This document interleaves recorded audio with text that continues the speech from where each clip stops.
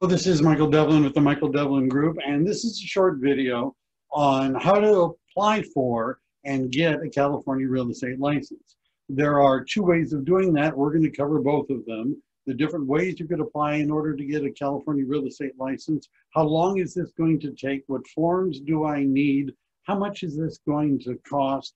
And how can I speed the process up, if at all? As well as I'm going to show you how to avoid a mistake that might cost you as much as $10,000 once you get your license. If you appreciate the video and like the video, I'd appreciate it if you gave it the thumbs up. Subscribe to my channel so that you'll hear about future videos. Plus, hit that notification button so the next time I release a video, you'll be notified right away. So let's talk about how to apply for the California Real Estate Salesperson's exam and license, and at the same time avoid a potentially very costly mistake.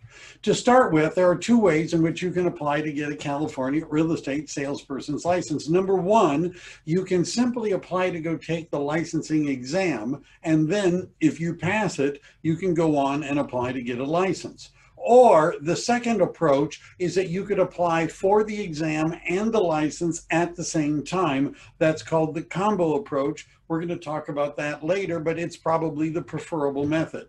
So applying for the exam and then the license, you start by sending in your application with a $60 fee to take the test.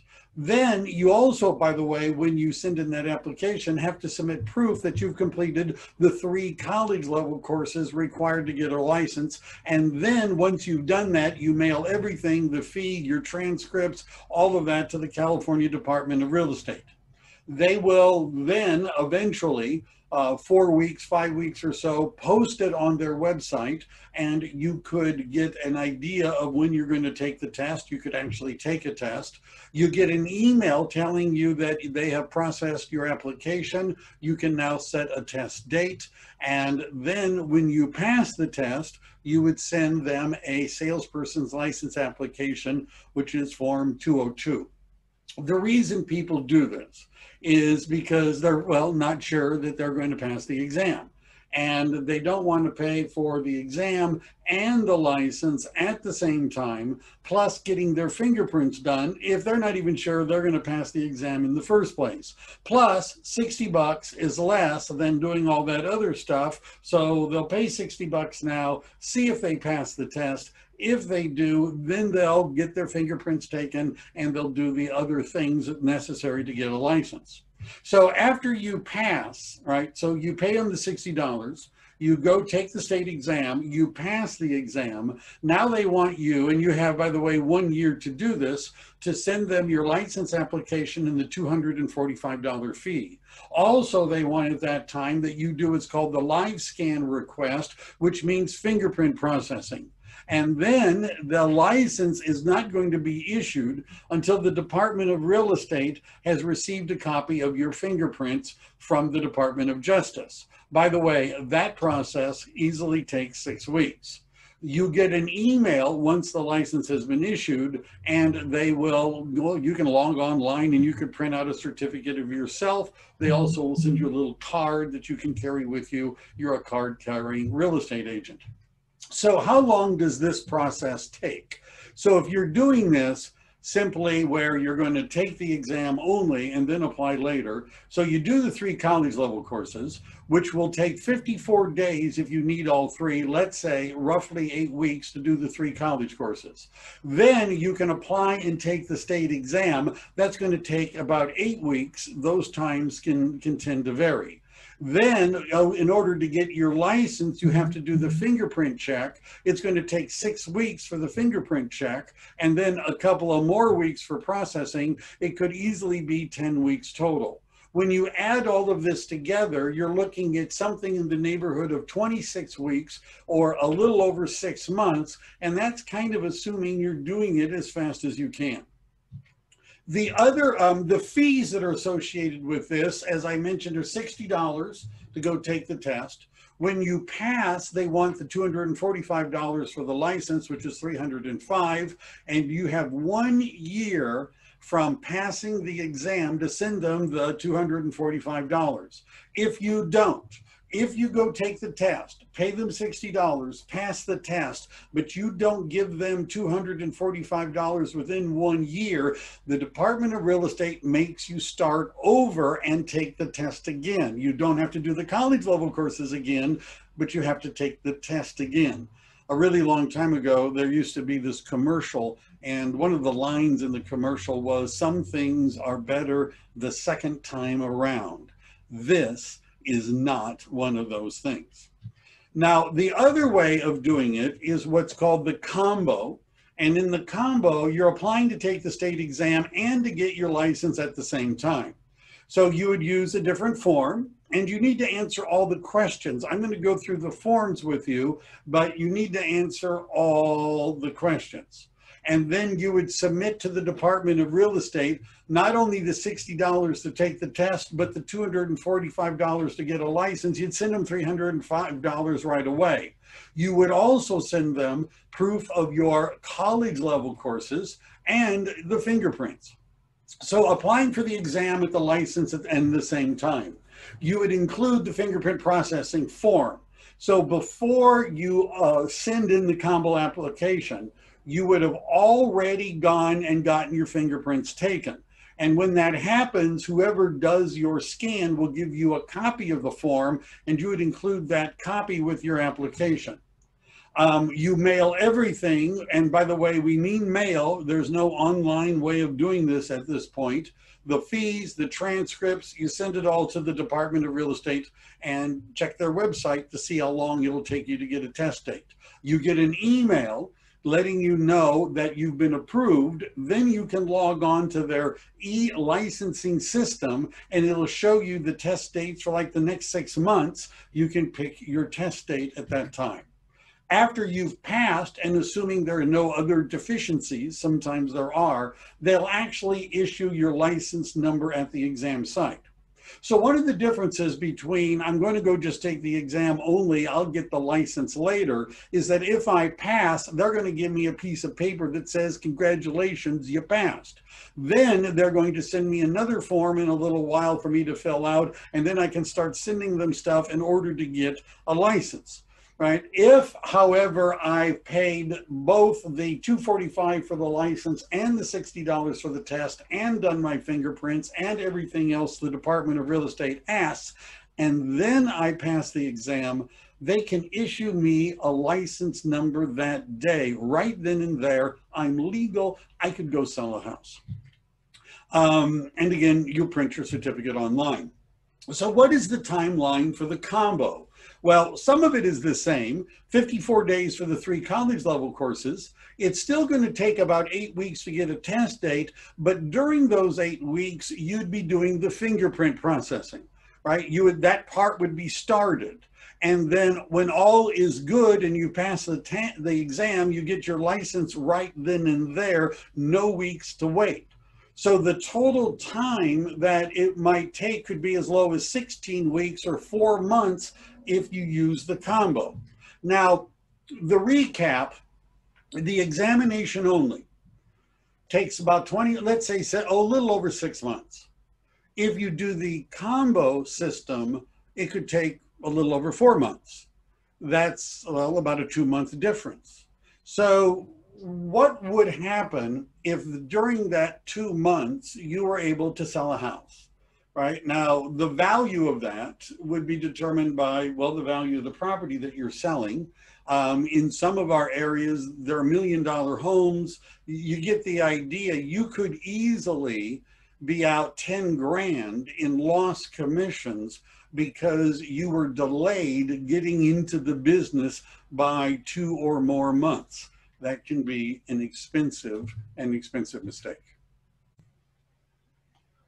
All right, let's take a look at the actual application package that you get from the Department of Real Estate and the specific forms. So this is the exam license application checklist, right? This can be downloaded from the Department of Real Estate website. Leave me a comment. I'll be happy to send you information, a copy of the checklist and all the different forms. I'll provide a link.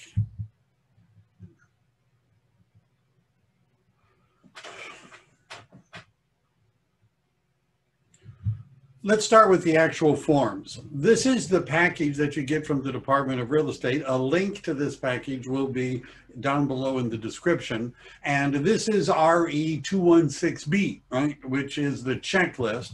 And the checklist, well, it's a checklist. And it starts by saying you could use this either for the broker or the salesperson's application. It says you're supposed to read the instructions, which is 435. That's the for the salesperson's exam, and list your legal name. And then here are the different forms that might be used. Right now, we're only going to be concerned with the salesperson forms. And that's RE 435, which we're going to take a look at. You, in addition to that, you give them your 3 transcripts, principles, practice, and the elective. You give them the RE 237, which is the fingerprint processing form that is done by a live scan operator, and you pay them the fee, right? Another video, maybe I'll go over the broker application. But this is the salesperson application, and this is where you can decide, are you doing this simply to take the salesperson's exam, or do you want to get the license and the salesperson's exam at the same time? That's the combo. So what you would do is you would click that.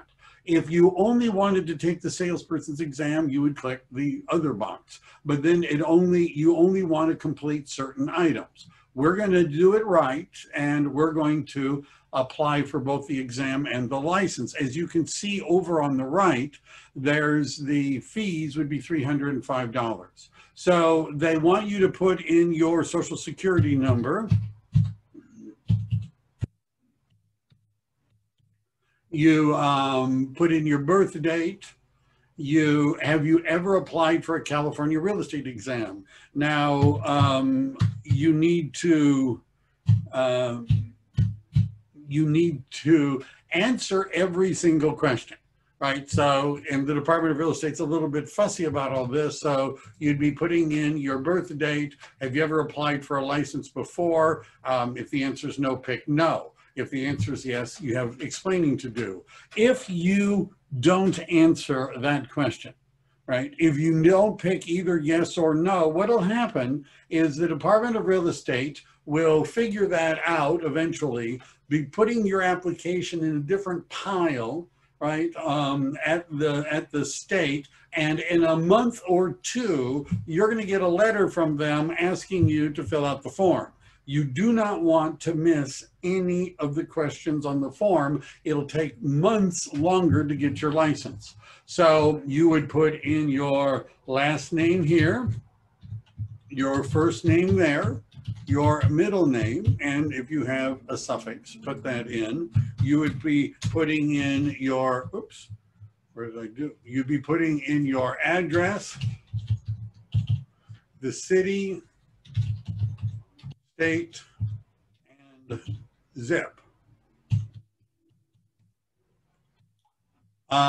Then, oops, I know. Do you reside in California? If you pick no, well, they're going to want to know what state you do reside in. There are some states that have residency requirements, and if you're residing in Arizona or Texas, it could be a problem. Let's assume you're a California resident. You need to put in your phone number. Oops. You need to put an email address.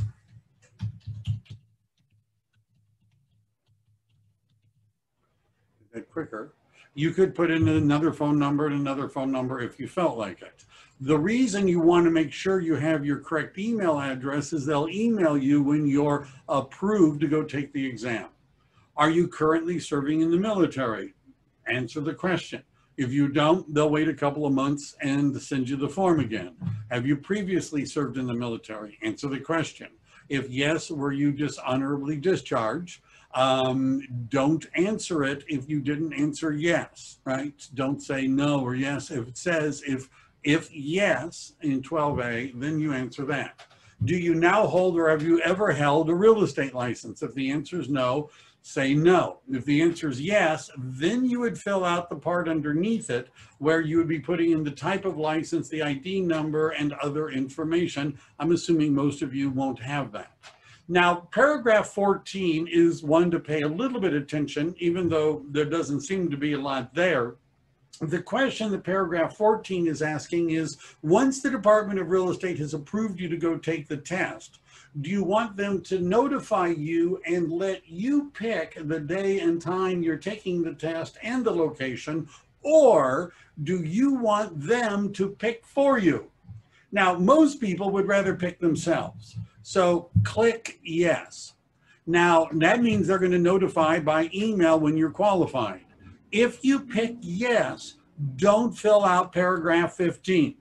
Don't say Sacramento or Oakland. Don't say time, or don't put in it. Don't do anything, because you only fill out paragraph 14 is if you pick no, right? So if you pick no, then you could say, I want to take it in Sacramento, and I want to take it in the morning, and the first day I could take it is this date.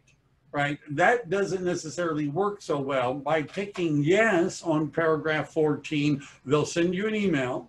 You log into their system, shows you all the tests available at all the different centers. There might be one coming up sooner. You can pick the one you want. If you have, if you need accommodations, that sort of thing for taking the test, handicapped, other physical disabilities, you'd be checking that box. Obviously, you don't write in where it says DRE use. Be sure to write your name up here, right? Again, the Department of Real Estate wants to see everything filled out. Have you used other names, a maiden name, a former married name? They want to make sure you haven't been arrested under these other names. If the answer is yes, then you list the names. If the answer is no, well, you pick no. By the way, if you don't pick anything, if you don't say yes or no, the Department of Real Estate will wait a couple of months, then write you a letter and send you the form back to fill it out. Don't miss any. Pick gender. If you fail to pick gender, they'll wait a couple of months, send you the application back, and ask you to check the appropriate box.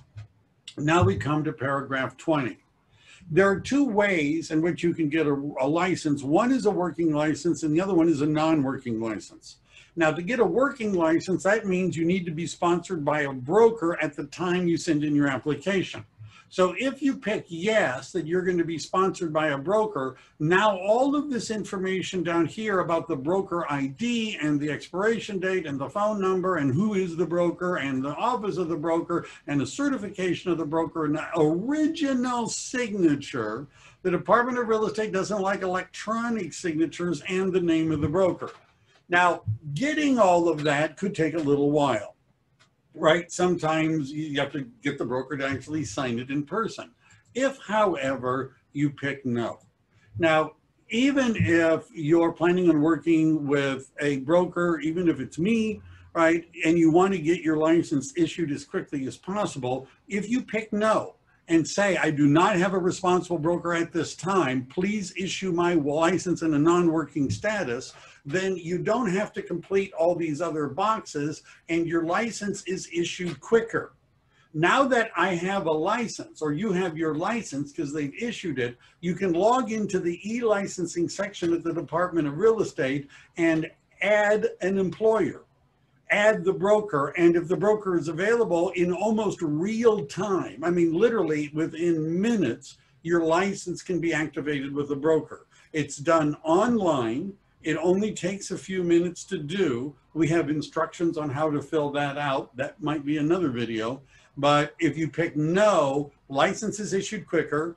Don't have to take the time to get all this filled out and signed. Remember, it requires an actual real signature. Your license is issued quicker. Now we come to background information. I made a video on what if you have a DUI? What if you have a criminal history of any kind? The Department of Real Estate is not asking the questions that they used to ask about that. Watch my video and you'll find out why. But these are the questions they do want you to answer. Have you ever had a license suspended, restricted, or revoked? Business, professional, including real estate in California? Let's say the answer is no. If yes, they want to hear about it. Are there any disciplinary actions pending against you or any business license you have? Let's assume it's no. Have you ever been registered as a sex offender? Let's say it's no. Have you ever been ordered to cease and desist from because of an unprofessional conduct? Let's say the answer is no. Now, if you've answered no, no, no, no, do not write anything down here. I've had people that because they had a DUI a long time ago and they felt compelled to type out the story and that it was expunged and they really feel bad and do all that. Don't do that, right? Because if you start writing things like that, you'll just get the Department of Real Estate all excited and they're going to want to know more. So only if you answered yes to these questions do you fill out paragraph 32 or 33. Again, you need to put your name at the top of the form. And then the rest of this is your certification that says that you've met the requirements, you haven't been cheating, all that sort of stuff. You date this, you sign it, and again, it's a wet signature, it's a real signature, and you send it to the Department of Real Estate. Now, you might be thinking, well, where do I send it? Well, part of the package includes an explanation of this process.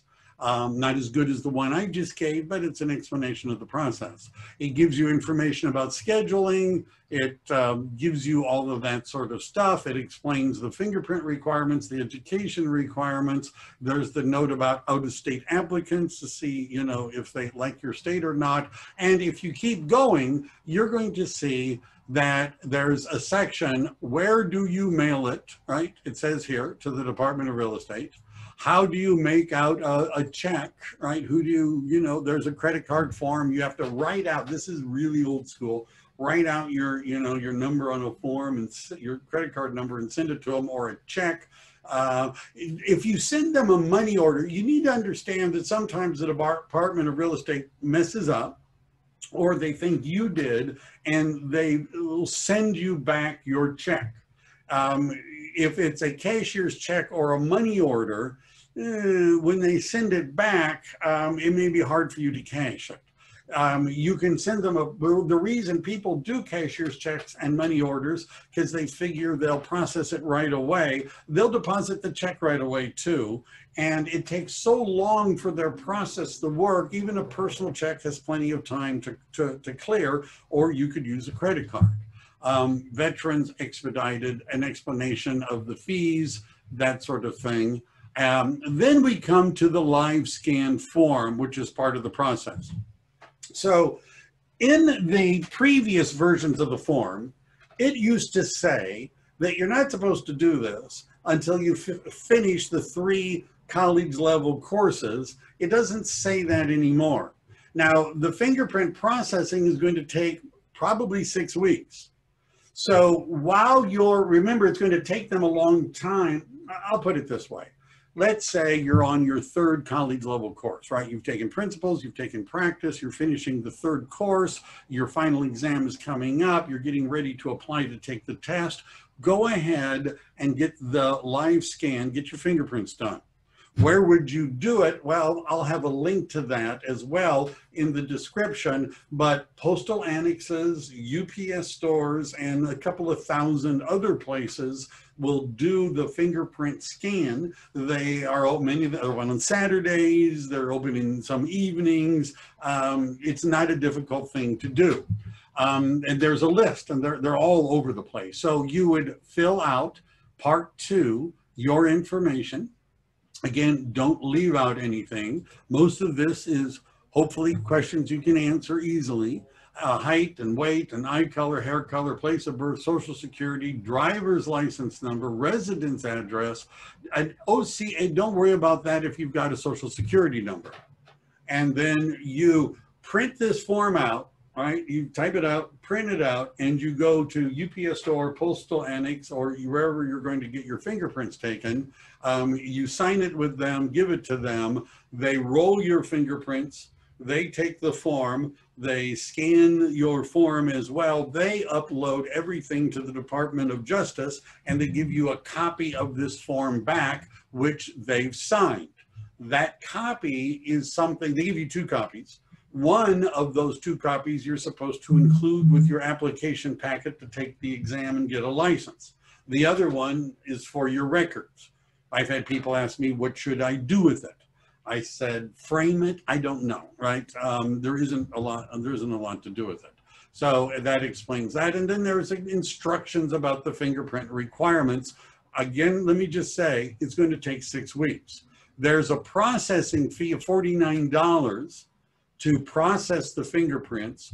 And then there's going to be a fee charge. It's called the rolling fee, just to have the fingerprints taken. Typically, people are spending $75 to $80 for the processing fee and to have their fingerprints taken. That's just about, it's roughly that amount. Other places you can do it, notice they have a link where there are a lot of places where you can get your fingerprints taken. I'll have some links in the bottom of in the description as well. And in case you have insomnia, they've decided to include the privacy notice as required by the Civil Code, and you can read that, and it tells you what they're going to do with all your files. And then there's a demographic study, which you can choose to fill out or not.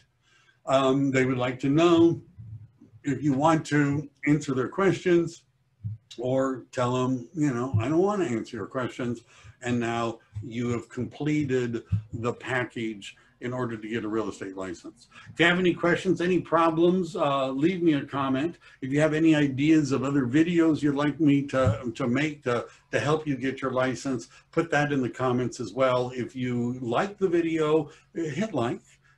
Subscribe to the channel, it wouldn't hurt. Hit that notification bell so that the next time I have a video, you'll be notified. You don't have to worry about Google letting you know. It'll just be there for you.